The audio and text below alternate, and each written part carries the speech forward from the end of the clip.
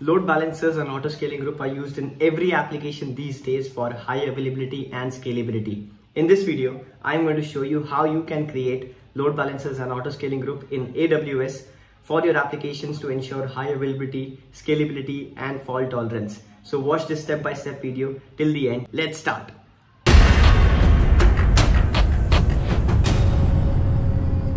Alright, so I'm here on my computer screen, and to create load balancers and autoscaling group, you need to go into EC2 service, and you can find load balancers and autoscaling group below here. So here is the load balancer and this is the autoscaling group. Right now, if I show you, I have two servers running. Let me show you what do I have on this servers. If I copy my public IP and paste it in a new tab, let me close this and paste it here. So if I paste it, you can see there's an application which shows instance ID and the availability zone in which my server is. So here is the instance ID of the first server, and if I copy the second one's IP, let me do that. So I'm going to copy the second one's IP and paste it here, which has the same kind of application, but it has its own IP address. Sorry, it has its own instance ID. So here is the first server having 1C84 something, and the second server having 1C9D something. So why do we use load balancers? We use load balancers to distribute traffic among different servers. There can be a scenario where you are hosting your applications on a server and there is millions of traffic and the server is not able to handle the traffic. So you can create more servers and distribute the load using load balancer. So when using load balancer, if I refresh, I should go to this server first and then to the second server and then to the third server. Another benefit is, rather than having multiple IP address, you can have one single domain, which is what you can get when using load balancers. So let's go and create it real quick. So I'm going to click on load balancers here, and AWS provides you with different load balancers. There are different load balancers like application load balancer, network load balancers, gateway load balancer, and the previous generation, which is classic load balancer. Usually all the time you will be using and creating application load balancer, but there might be a scenario where you need more performance and high speed, so you might be using network load balancer. But the creation of these two are very similar. So if you understand how to create application load balancer, you can also create network load balancers. So if you want to know when to use what, you can just read this description, which says if you're using HTTP and HTTPS traffic, use application. If you're using TCP UDP traffic, use this. And if you want to use third-party applications, you can use this. For now, I'm going to create an application load balancer, and I am going to write the name as my ALB. So this is my app load balancer. I'm going to make it internet facing, which is going to be public load balancer, not an internal load balancer. I'm going to use IPv4 address type. If you have IPv6 as well, you can use dual stack. I don't have any, so I'm not going to use that. Next, you need to select what VPC we want to launch. I have my servers inside the default VPC, so I'll be selecting that, and also the subnets in which I have my servers inside. So my servers are in US West 1C. This one is also in US West 1C, so no problem.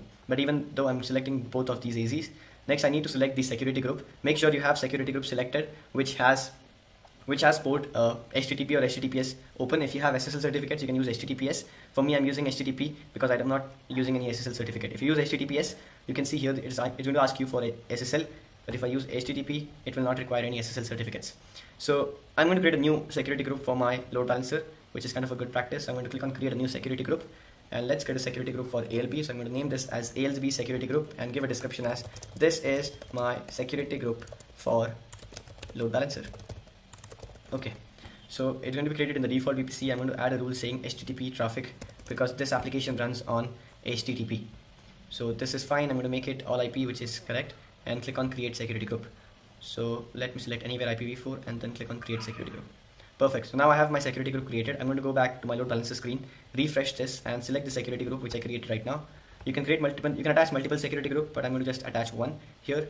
And you also need to have target group if you want to put the instances behind the load balancer, and for that you need to create one. Let's go ahead and create target group. Inside target group, you can put instances, you can also put IP addresses, you can put lambda functions or different application load balancer. For now, we are using load balancers to distribute traffic among these two servers, so we are going to use instances. And I'm going to name this target group as anything. Let's say my target group, and this target group is going to run on port 80, which is HTTP. That is correct. And I need to do the health check on slash. Health check means if you want to check this page, you can use slash. If you want to check some other page, let's say this page which has slash something, let's say slash load.php, I can also implement health check on here, but I want to check at the home path, which is just slash. So I'm going to put my target group health check on slash. If any time this path is not working, it will give me an error and load balancer will not show that instance. So you need to configure this properly. You can also edit more settings, like how many times it should be healthy, how many times it should be unhealthy, what should be the timeout, and what should be the success code. Some applications might be intentionally showing error responses like connection refused or 404, but if you want to have success code like 200, which means it's working, then you can set the port as success code as 200. So that is fine, and I'm going to click on next here to create it. Once this is done, I need to select what servers I need to put here. So these are the two servers I want to be behind load balancers. So I'm going to select them and choose as include as pending below. Once I do this, let's click on create target group, and this target group is now created. Now let's go back to the load balancer screen and refresh this again. After I refresh, I can select this and scroll down. I don't need any of these, and now I'm going to click on create load balancer. Once I create this, okay, so once my load balancer is created, it's going to be in the provisioning state. Let me show you that. So this is in provisioning state. We have to wait till it comes in active state. Once it is active, you can copy this DNS name and you will be able to see your application. Let me just paste it in my new tab here. If I paste it right now, it says DNS Pro because it's still in provisioning state, but after some time you should be able to see your application here. One more thing to notice is you will get DNS, not an IP address, when you create load balancers. So just make sure that whenever you do it, you need to map your domain name with your load balancer here. Let's wait for some time, and then we should be able to see our application that we see here on our load balancer. If my load balancer is ready, let's check if this is ready or not. So it says active. So right now, if I refresh, I should be able to see my application here.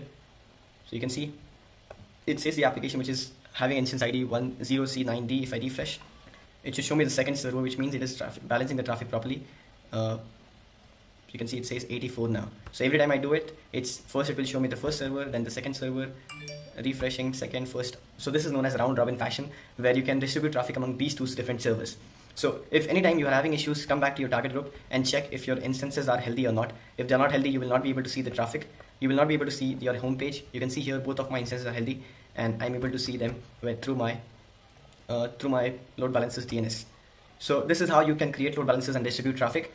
But I have created these two servers manually myself. If my traffic is increased and I want to have more servers, let's say server 3, server 4, 5, 6, 7, 8, how can I do that? And to do that, we need to use something known as Autoscaling Group, which can automatically create servers depending on the traffic, and also delete the servers if the traffic is less. So to demonstrate this, let's go and create an Autoscaling Group. But before creating Autoscaling Group, you also need something known as launch template or launch configuration. Let me show you how. So I'm going to click on Autoscaling Group here. You can read about it. So Autoscaling Group helps maintain the availability of your applications, and I'm going to click on create Autoscaling Group here. Let's give a name. So I'm going to say this as my ASG or my Autoscaling Group. We need to have launch template. Launch template is kind of a template which defines what should be the settings for the new instances created by Autoscaling Group. So I'm going to click on create launch template here and give all the details on how it should be created. But before we actually do this, we have to also create an image of our server. So if you see here, it's going to ask us what should be the AMI. So I'm going to go back to my servers here. Let's go to servers, instances. I'm going to create a copy or an image of my server so that every new instance should have this application on it without me configuring and installing Apache or everything that I've done on this server. So I'm going to go here, click on actions, click on image and templates, and click on create image. Let's name this as launch image, and I'm going to add a description saying image for Autoscaling Group. You need to do this, or else every server that is going to be created by Autoscaling Group will be fresh and will not have your application, which is not what you want. So I'm going to create an image so that every time a new server is created, it should have the application ready on it. So I'm going to click on create image and now go back to the launch template screen. Let's give this a name saying my template, and I'm going to say this description template for Autoscaling Group. Okay, this is done. I'm going to select my AMIs and select the AMI that I created right now, which is launch image. And next I need to select the instance type. If I want all instances to be T2 micro, I can select T2 micro here. I want all instances to have a key pair, which is this key. I want all instances to have a security group, which is my SG. And I also want all instances to have 8 GB, which is fine. Once I do this, let's click on create launch template, and the template will be created. This template is required for your Autoscaling Group. So now I'm going to refresh this and add the template that I created right now, which is my template. Next, after creating this, if you want to edit something, you can also create different versions which is supported by launch template and not supported by something which is known as launch configuration, which is a previous version of launch template. I'm going to click on next now and choose the VPC in which I want to launch this. Make sure you have the VPC similar to what you have created your servers and your load balancers inside. So choose the same VPC. For AZs, I'm going to select all the AZ so that it should be highly available, and I'm going to click on next option here. I do have a load balancer, so you can also attach your load balancers such that every instances created by Autoscaling Group should be behind the load balancers and should be managed every time. If I refresh, I should see the instances here as well. So if I'm going to say attach to an existing load balancer, which is here, and to do that you need to select your target group, which is this. Now you can also enable health checks on load balancers as well as on instance level. I don't need to enable monitoring, but you can also do that if you want to have more metrics. Now you can select how many instances do you want Autoscaling Group to create. So you can select maximum it should create 5, or minimum it should have 2 instances running all the time. So depending on this, Autoscaling Group will create maximum 5 servers. After 5 servers, even if the traffic is more, it will not create any server. You can do this to save your cost. Next, you can also select target tracking policy, which means you can create more servers or launch servers depending on some certain criteria like CPU utilization, network in, network out, or application load balancer. So for example, here if I explain you what is happening here, according to this, if the CPU of the first server is 50%, then launch a new server. If the CPU of second server is 50, launch another, then another. You can change this value to 50, to 75, or anything. Also 80, whatever you want. So I'm going to click on next. And then if you want to set notifications every time Autoscaling Group is creating something, you can also do that here by choosing SNS, which is simple notification service by AWS. I don't want to do that, so I'm going to click on next here, and then I can click on next again to skip adding tags, and then create Autoscaling Group. Once I do this, you can see Autoscaling Group is going to be created, and then I should have one instance running as well. So you can check all the information about Autoscaling Group here. Every time an instance is created, it will be seen in this section, activity. So you can see the capacity, we have set the capacity to 1, so it's going to change from 0 to 1. And after some time in our target group as well, we will have new instances. So you can see the new instance which has been created is also in the target group. So this is the instance created by Autoscaling Group. Even if I delete this instance, Autoscaling Group will create a new one to maintain the count of 1. Not only this, once this instance is created and healthy, I should be able to see it when I refresh. So right, I should see 3 different instances behind load balancer. So I'm going to refresh. This is the first instance. Now you can see this has been changed to FE, which is second instance. If I refresh, this has been changed to, this is third different instance. So 3 different instances I have here.